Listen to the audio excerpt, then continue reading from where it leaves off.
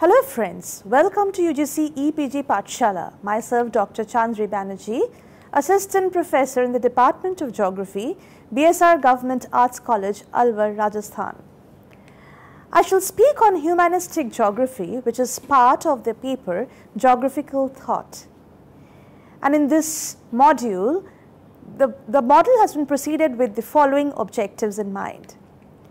First and foremost, objective is to study the concept of humanistic geography and how it developed over time. Secondly, to understand the basic tenets of humanistic geography, particularly its themes and methodologies, as well as its different approaches. And finally, the objective is to present a critical analysis of humanistic geography. Coming to the development of humanistic geography.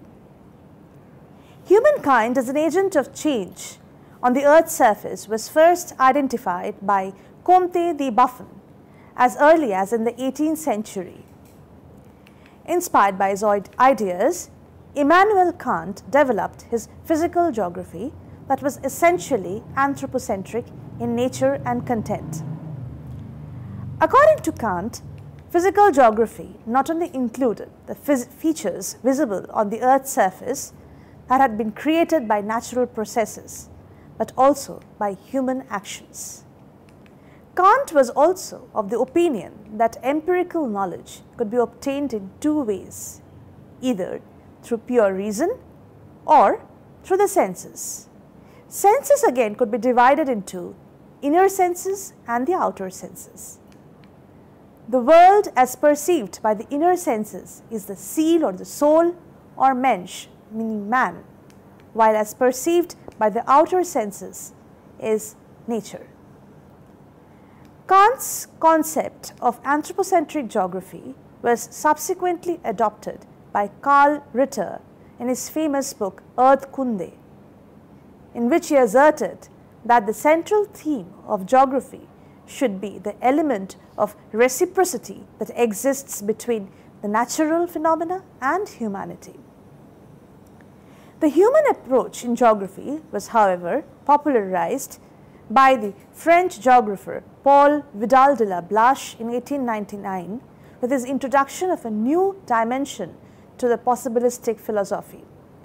In fact, he may be regarded as a father of modern human geography.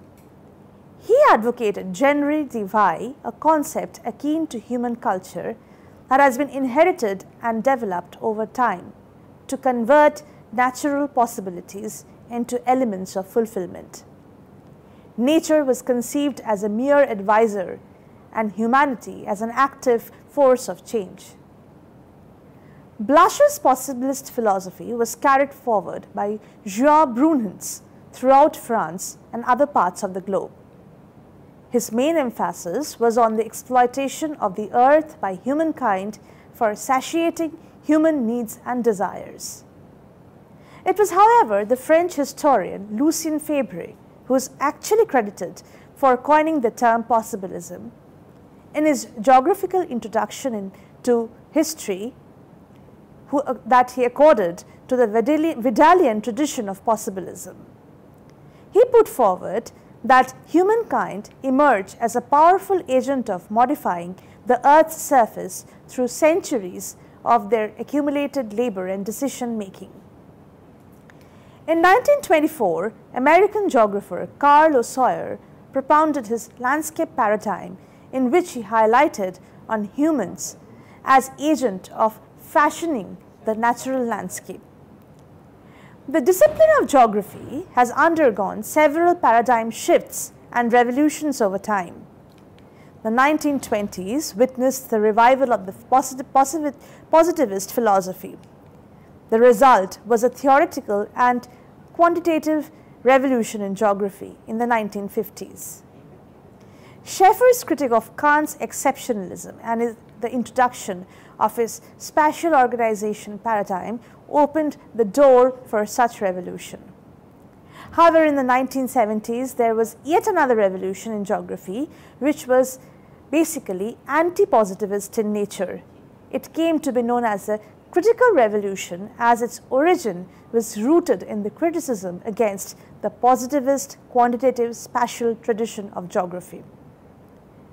The effort was on replacing the quantitative methods with a variety of humanistic approaches, which was supposed to ascribe a pivotal role to humankind in the subject of geography.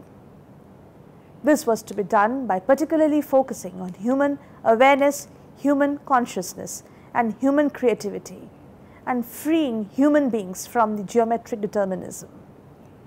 Thus, the modern humanistic geography was mainly an outcome of the growing dissatisfaction against the quantitative revolution that was prevalent just before it. Effort was made to revive the normative statements of values, attitudes, beliefs, and so on. It aimed at what can be called Verstehen, that is, understanding humankind within the surrounding environment in which humankind, by using his rationality, can improvise on their conditions of the lives. The proponents of humanistic geography asserted that it should not be considered as an earth science in its scope and content. Instead of viewing geography as a study of the earth, it treated geography rather as a study of the earth as the home of humankind. Hence, the main focus was on how humans perceive the place they inhabit through their thought processes, consciousness, and experiences. Humanistic geography sought to be more than a mere critical philosophy, however. Therefore, Anne Buttimer in 1978 attempted to revive the Vidalian tradition and asserted that any spatial unit should be studied from a local perspective, which was similar to Blush's concept of pays, and with a historical approach. This was possible because some affinity was discovered between Vidal's La Géographie Humaine and humanistic geography. However, there were grounds of departure between the two. Firstly, Blush considered human geography as a natural science, and many of Blush's work in fact contained the elements of functionalism which the humanistic geographers would renounce. Humanistic geography also contained elements of neo-Kantianism and pragmatism in it, owing to its allegiance to human consciousness and experience, which were reflected in human actions, and which in turn were directed towards alleviating human problems. Though humanistic geography started on the same platform as of behavioral geography, the two soon parted ways, as humanistic geography, according to Entrikin, concerned itself with the subjectivity of both the researcher and the things which were to be investigated. It digressed from the formal structures of behavioralism because behavioral geography was supposed to have a strong connection with the positivist spatial tradition and was rather an outgrowth of this tradition. One of the first geographers to advocate humanistic geography was the Irish geographer William Kirk as early as in 1951. He published his ideas in his essay Historical Geography and the Concept of Behavioral Environment. But perhaps the time was not appropriate, since by then geography was greatly inspired by the positivist tradition to initiate the quantitative revolution. Later in 1976, it was Wai Fu Tuan who argued for humanistic geography as concerned with people and their conditions. He opined that humanistic geography sought to achieve an understanding of the world through an insight into the human-nature relationship and the geographical behavior of humankind, as well as their perception about space and place. Geographical activities and phenomena were treated as manifestation of human awareness and knowledge. After the 1980s, humanistic geography advanced further from its early position of a critic of positivist philosophy to attack on structuralism. At the same time, it developed an insightful methodology for empirical research. Two prominent streams of work were identified in humanistic geography. One stream tried to connect with the humanities by investigating knowledge that emanated from human feelings and experiences regarding being a human on this planet, while the other stream tried to connect with various philosophies of human and social sciences. Coming to the approaches to humanistic geography. Humanistic geography was developed as a conceptual perspective that highlighted on the thorough understanding of human-environment relationship, particularly on the basis of individual or group awareness and experiences regarding different spatial units and related geographical phenomena. The main emphasis of this philosophy was on humans as a rational being with the power to think and perceive, rather than as mere responders to stimuli, as was presented within the positivist and behavioral framework. According to geographers Lay and Samuels, humanistic geography incorporated a wide range of philosophical approaches within it, ranging from idealism, existentialism, hermeneutics to phenomenology. The connection with pragmatism and humanistic geography has already been mentioned. At the same time, it is human geography that ascribes a central role to human beings, a people's geography with human development as its prime objective. Humanistic geography imbibed in it the philosophy of existentialism that urged on human quality and subjectivity. It was based on the premise that existence comes before essence, which implied that humans existed first and thereafter was responsible for his every action on this planet. It stressed upon personal freedom, personal decision making, and personal commitment.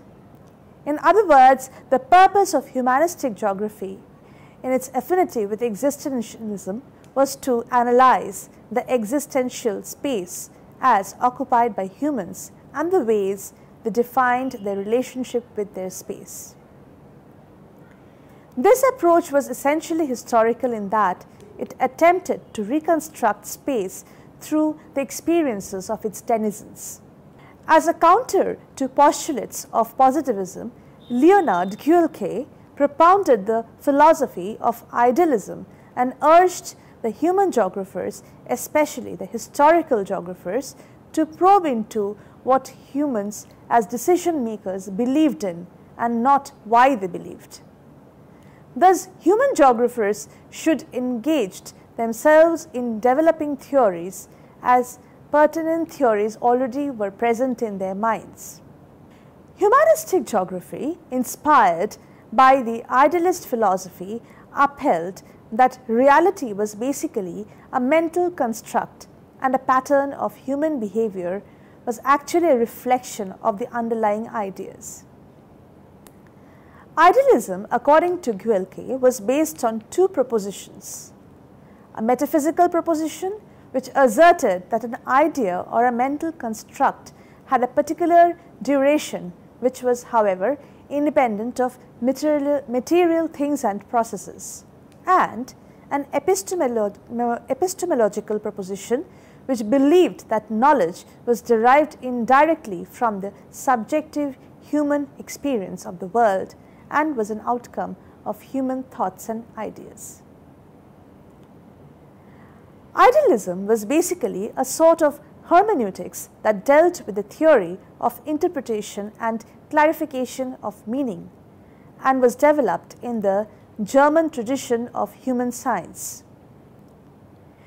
The connection between the objectivity and subjectivity of human discourses led to what may be called as double hermeneutics. Hermeneutics was applied in contrast to the positivist spatial science methods as advocated by humanistic geography through a presuppositional approach directed by social conscience. It provided an epistemology that aided in restructuring regional geography by speaking of the spatio-temporal aspect of a region. At the same time, it expressed its concern regarding any spatial unit with respect to its culture as developed by humans occupying it over time, particularly the language.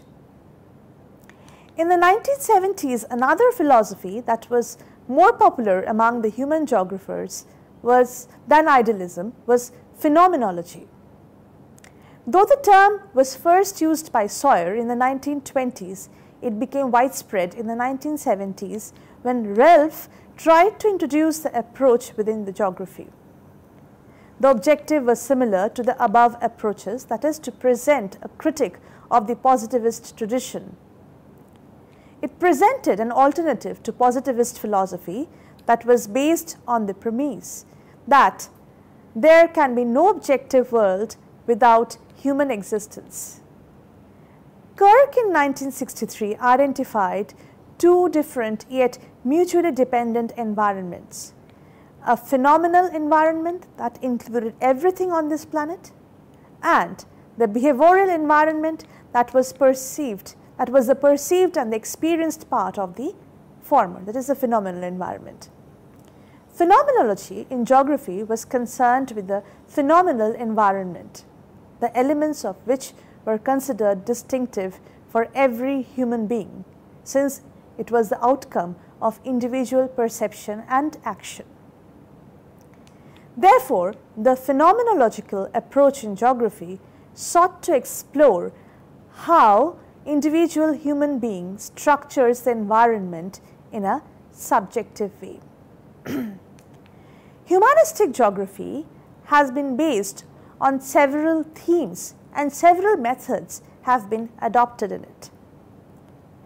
Humanistic geography originated as a perspective against that form of human geography that was reduced to an abstract study of space and structures. Sometimes humanistic geography, because of according a central role to humans, could be used interchangeably with humanism, but precisely it was mainly concerned with the outcomes of human activities. Geographers Leigh and Samuels has stressed that humanistic geography was based on three basic precepts: first, anthropocentrism, subjectivity, and the concept of place. Humanistic geography did not consider humans as mere economic men, but attempted to investigate as to how geographical activities and phenomena were a manifestation of human awareness and creativity. As a propounder of humanistic geography, Thuan identified 5 major themes of humanistic geography. The first was geographical knowledge or personal geographies. Now, since humans are rational beings with the ability to think and perceive, this concept or theme was considered as very important in humanistic geography. The main task of the humanistic geographers, therefore, was to study the ideas and thoughts that emanated within the human minds, since these ideas constituted geographical knowledge. Each and every human being possessed such knowledge, though their perception varied, and they utilized this geographical knowledge for their biological survival. Hence, geographical knowledge was conceived as personal. Secondly, it was the role of territory and creation of place identities.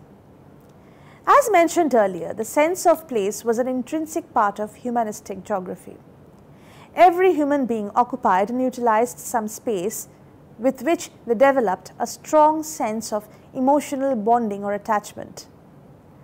Much of his biological needs were satiated in that space.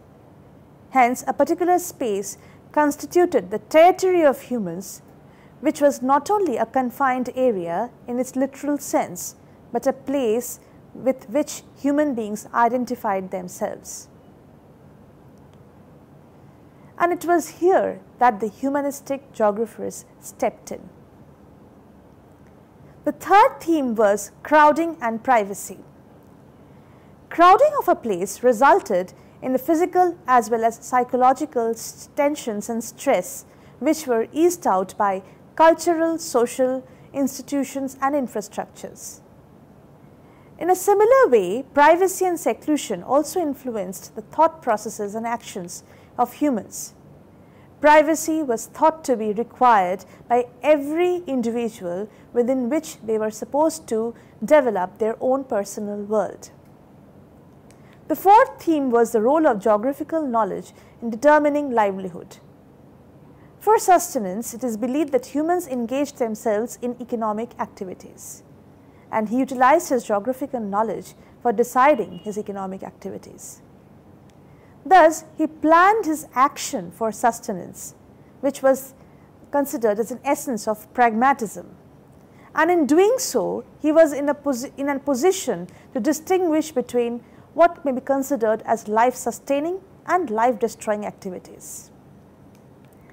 The final theme was the impact of religion, which was supposed to be subjective and associated with the normative elements of values, beliefs, or ethics. Religion was conceived as the desire for coherence, which varied with individual humans and culture, and this variation provided a field of investigation to the humanistic geographers. Apart from this, four conceptual and methodological themes may be identified in humanistic geography. According to humanistic geographers, human life and experiences were regarded as dynamic and multivalent that had cognitive, attitudinal, and emotional elements attached to them. Humanistic geographers asserted that the task of a comprehensive human geography was to identify these elements and understand how they contributed to human experiences and actions, as well as how each of these elements were connected to each other, be it in a supportive manner or as contradictions. This may be made clear, as has been expressed in the words of Tuan, that every individual human was at the same time a biological being, a social being, and a unique personality, and all these three aspects were a function of the environmental perceptions, attitudes, and values. Secondly, since human experiences were indefinable, humanistic geographers departed from the scientific methods employed under the positivist regime, in which everything was to be explicated and verified empirically through using statistical techniques. On the contrary, humanistic geographers adopted the ontological epistemological perspective to encompass a much wider range of experiences, which would create a framework within which investigators would be able to study the experiences of their subjects with greater precision. Thirdly, humanistic geographers advocated that humanistic geography should originate from self-knowledge and first-hand experience of the investigator. At the same time, it should also incorporate the experiences of the others ranging from people, places, any natural phenomena, or any aspect of human-environment relationship. This approach of humanistic geography brought them in sharp contrast with the objective approach of the quantitative paradigm, in which the experiences of the researchers were greatly minimized. With regard to this, Tuan asserted that through an understanding of geographical experiences, individuals developed a sense of environmental humility and acted more compassionately towards other humans and the place or the environment which they occupied. Finally, humanistic geography employed the usage of two complementary research methods. One that involved the explanations of the experiences. This was based on a multitude of descriptive sources like first-hand experiences of individuals, archived reports and literature, evidences gathered through photography, films or any other forms of media. Its emphasis was to highlight the commonalities that existed in experiences related to a place or an environment. The other method that involved the interpretation of the social world was based on philosophical arguments rather than experiential evidences. It involved a wide range of philosophical traditions ranging from existentialism, pragmatism, idealism to post-structural Marxist approach. Like other philosophies in geography, even humanistic geography was not free from criticisms. Human experience and human actions have always been the focus of humanistic geography, as it has been mentioned before. Its central thesis was grounded in the criticism that was rendered against positivism. Humanistic geography ardently highlighted upon humans as living, thinking and acting being and insisted that human conditions can only be suggested through humanistic endeavors expressed in human attitudes, impressions and sense of place, which otherwise cannot be articulated through the positivist methods. However, the first and the foremost criticism that was put forward against humanistic geography was that the researcher was not in a position to ascertain whether the real and the true explanations have been provided or not. It is true that humanistic explanations cannot be established with certitude, but this again could provide a field of criticism, especially for the positivist quantitative approaches, where everything was verified empirically and thus had a greater certainty. In fact, the natural sciences whose methods were adopted by the positivist regime were mainly comprised of theories that were abundant through further research, which in turn enhanced the scope of study and resulted in more authentic and powerful theories. But with humanistic methods, this was not possible. Secondly, on methodological grounds, humanistic geography differentiated and distinguished between physical and human geography as two separate branches of geography, which diluted the core of the subject and gave rise to some sort of dualism in the discipline. This dualism sometimes proved to be detrimental in the development of the geography as a whole. Physical geography, according to humanistic geographers, mainly dealt with inanimate objects, and so its methods were mainly scientific. And the phenomena there could be mathematically verified. On the contrary, since human behavior was difficult to predict and it varied over space and time, such quantitative techniques were not always of use in human geography. However, humans as a prime focus of human geography and environment as that of physical geography were not mutually exclusive but rather related, and as a subject matter of geography as a whole emphasized, one could not be studied independent of the other.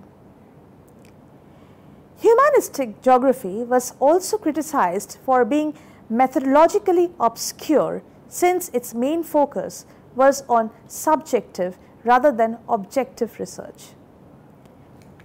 Though humanistic geography attempted to combine several philosophical traditions along with an incisive methodology, yet, as pointed out by Entrikin, it failed to provide a suitable and viable alternative to the scientific methods. and therefore it could be better described as some kind of critical philosophy that originated against the positivist tradition and to revive the humane element in geographical research. Thank you.